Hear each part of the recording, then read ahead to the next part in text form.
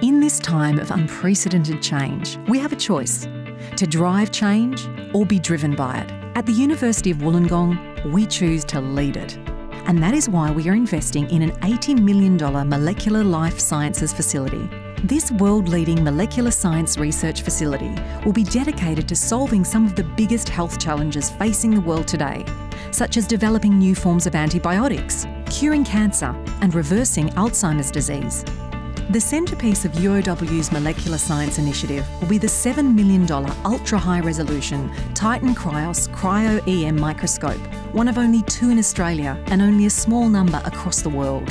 UOW is very excited to partner with ANSTO to use their fantastic research infrastructure and support personnel to house our Titan Krios electron microscope. Partnering with ANSTO and housing our microscope there allows us to start using the microscope a full 2 years before the Molecular Horizons building will be finished on the UOW campus. The electron microscope will be used by researchers who are interested in various diseases such as cancer, antimicrobial resistance, and multineuron disease, and understanding how these diseases are caused at the molecular level. The Titan Krios microscope will allow researchers to visualize the 3-dimensional shape of proteins, the little machines inside our cells that can cause disease when they stop working the way they should.